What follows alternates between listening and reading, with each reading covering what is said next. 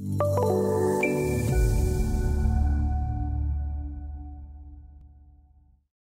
this video, we're going to take a look at how the element selection tool can be used to get different types of information from civil data. Before we begin, let's start off by turning off some of the reference files so that we can just take a look at some of the geometry that we have in this particular design file. So I'm going to navigate up to the Home tab, go over to the Primary Ribbon Group, go to the Attach Tools, and select References. Here you will see all the reference files that are attached. Select the corridor SR97 and then press Shift on your keyboard to select the last reference file there, the corridor-bridge.dgn. Once those files have been selected, go ahead and toggle those off using the display button here. That will turn off those corridors and the existing ground terrain.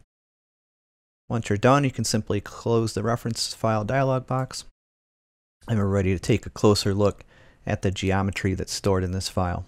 So the element selection tool can be found on all the ribbon tabs within inside of this particular OpenRoads modeling workflow. If you click on each tab, you'll see the element selection tool appears in each of the tabs. And this tool is used quite a bit to select elements as well as get information about the civil data that's inside the file. So let's take a look at how we use the element selection tool. So let's left click on the London Road alignment. The London Road alignment is the alignment here that runs from south to north. So let's go ahead and select that.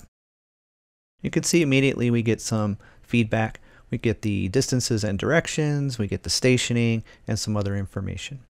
On the lower left-hand portion of the screen, you also see that you're being prompted to identify element to add to set. You also see that this particular element is called London Road. And over here on the right-hand portion of the screen, you see how many elements were selected. So when the element is selected, it will highlight in the view, and any element that's selected is considered to be a selection set. Now notice in the status bar, the active selection set indicator reflects how many elements are in the current selection set. In this case, it's just one. The status bar also features a prompt on the lower left side of the status bar here that lets you know the current tool and what to do next. In this example, the active tool is element selection. The prompt is to identify element to add to the set. If we want to add some more elements to this set, all we have to simply do is come up to the element selection tool, select the add button, and we can select another graphic or another alignment. In this case, let's go ahead and select the SR97 extension, select that, and that will be added to the selection set. Now we have two elements selected here. If we want to clear the selection set, all we have to do is simply come up to the clear button here, select that, and it'll clear the selection. If we want to select all the elements in the file, all we have to do is select the select all button, and that will select all the elements in the file and put them in a selection set. So you can see down here we have 12 elements that have been selected in the selection set. To clear the elements, all we have to do is go back to the clear elements button, and that will clear the elements. And once you're done, you can set this back to individual mode. Some other tips about the element selection tool is when it's active, the tool settings dialog has options for the selection method. So you have a method for doing individual, block, shape, circle, and line.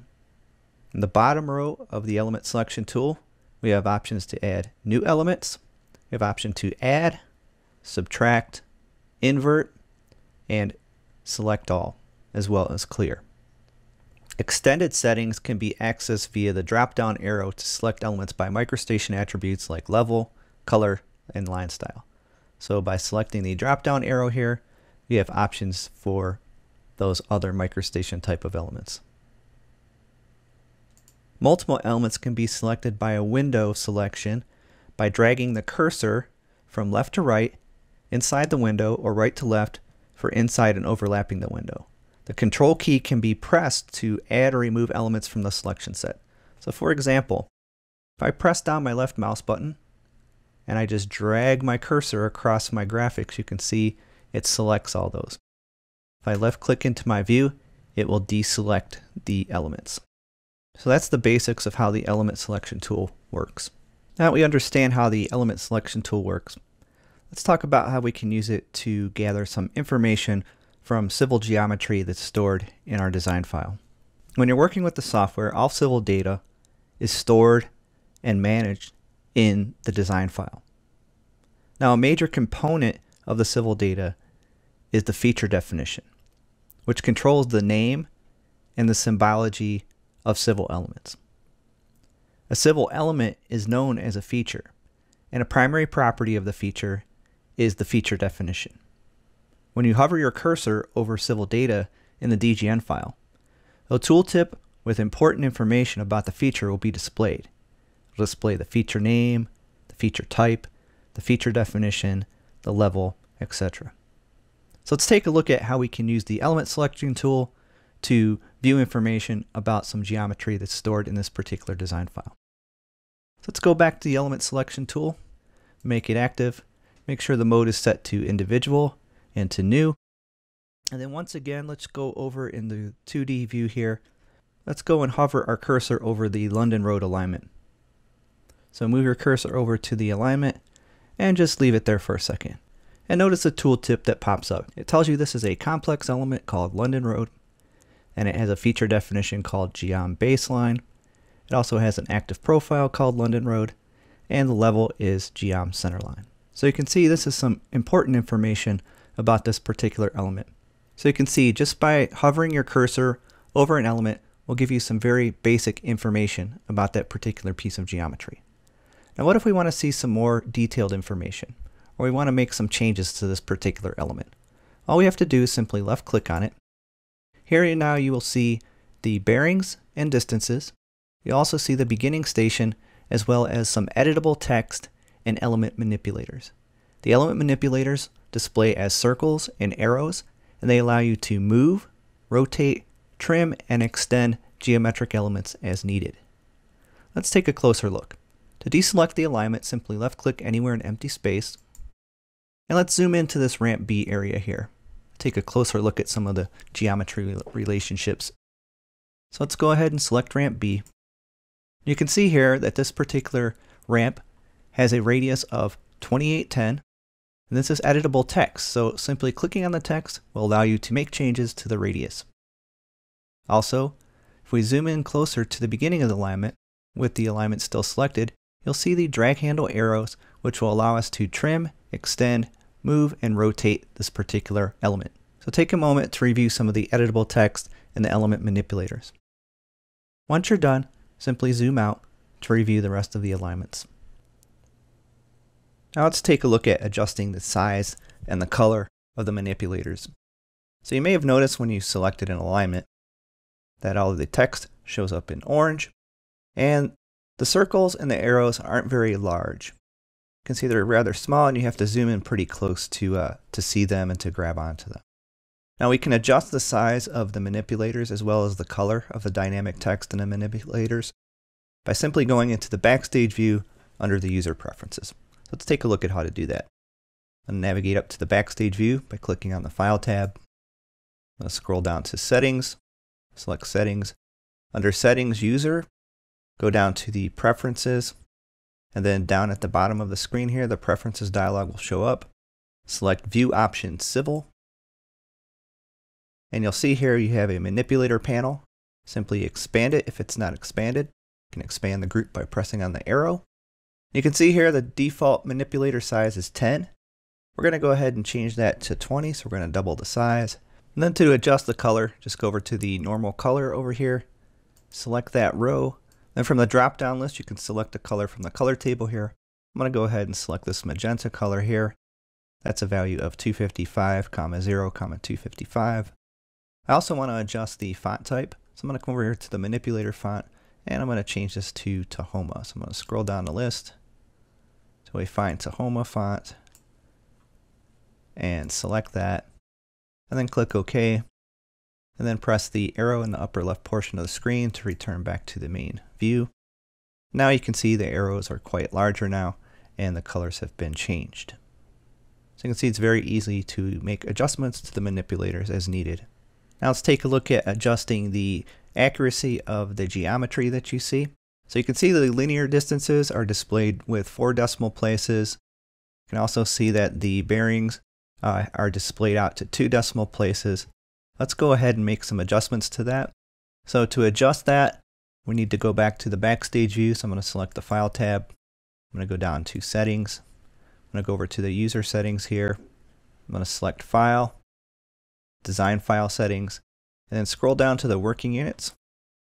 And over here, we're going to go and set the accuracy of the working units for the linear units to be 2 decimal places, and this will affect the display of the linear geometry that you see in the file. So now when we change this to 2, when we go back to the file, you'll have an accuracy of 2 decimal places. For the angle readout, we're going to adjust the angle readout here so that it displays to 0 decimal places for the bearings. So we're going to set that to 0. And then for civil formatting, we're going to take a look at that real quick. And you can see here the station formatting is set as SS plus SS.SS. You can see the precision there is set to 3 decimal places. Let's go ahead and set that to 2. And once you do that, we can go ahead and click OK. That will save our settings there and return back to the main view. And now let's go ahead and reselect that line. Now you can see the bearing is now 0 decimal places. The distance is now 2 decimal places. Now, one thing you may have noticed is some of the text appears magenta, some of it appears gray. Any text that you see gray, that just means it's read-only text. It's not directly editable. Any text that appears in the color means it is directly editable, which means you can just click on it and change it directly. The next thing I want to talk about is the Civil Context menu. Now note, if you select an element, for example, we'll select this alignment again. If you hover your cursor there for a few seconds, you'll notice you have a Civil Context menu that appears. It gives you access to some other tools. Important things like Properties, Open Profile Model, Create Corridor, Speed Table, Apply Linear Template, Rules, Match Feature Definition, Horizontal Geometry Report, Add Surface to Profile, Zoom to, and Delete. So this is a handy tool. This works on all the civil objects inside of the software. All you have to do is select an object, hover your cursor there for a few seconds, and the Civil Context menu will appear, giving you direct, easy access to the tools. Let's go ahead and take a quick look at the properties for the State Route 97 alignment. So I'm going to zoom out a little bit here. State Route 97 alignment is this alignment right here, so I'm going to select that. I'll go into the properties. You can see here it displays the name and the feature definition that's used for this particular alignment. Let's change that name. Let's get rid of the extension and just call it Route 97. Then left click in the view to accept that. Then if you hover your cursor over that particular alignment, you'll see the name has now been changed. The last thing I want to talk about is the on-screen heads-up prompts. You may have noticed all the civil tools that we've been using so far display on-screen heads-up prompts, and these are used to accept inputs needed to create each element or object. And dynamic feedback is displayed while you're creating elements. So let's take a look at the on-screen heads-up prompts. I'm going to use the geometry tools as an example, so I'm going to navigate over to the Geometry tab, go to the horizontal ribbon group, go to the Lines category, and select Line Between Points. Notice the toolbox comes up for the tool. You also have a heads-up prompt attached to your cursor. Now before we begin, we want to make sure we set our feature definition, so we have the proper name and color that will be used for this particular line that we're creating. So I'm going to come in here and select Geom Baseline. We'll use the default name. And now we're going to follow the prompts attached to our cursor. So you can see it says enter start point. So all we have to do is left click anywhere in view 1 and we get the first point placed there. And then now to the next prompt, the prompt changes and it says enter endpoint. So notice we can also key in a distance. So I'm going to go ahead and key in 500 and press enter on my keyboard. Anytime you press enter, that will lock in the value that's keyed into the input field. Also notice the left and right arrows. The left and right arrows are used to toggle between other input fields. So if I'm going to use the right arrow key to navigate over to the line direction so that I can set a bearing, then I'm going to key in bearing of north 75 degrees, 0 minutes, 0 seconds east. And we can do that just by simply keying in north 75 colon 00 colon 00 colon east and press enter on the keyboard, and that will lock in that value, and then just left click to accept to complete the command. So it's very useful heads up information at your fingertips. Some other important information when you're working with the on-screen prompts. Enter or Tab is used to lock values. End is used to unlock values. The left and right arrow keys are used to navigate to other fields inside of the heads-up prompt dialog. And the escape key can be used to exit out of a tool or completely exit out of a command. You can also do a right click or a reset to cancel a command as well. And a left click is used to advance to the next on-screen prompt in most tools.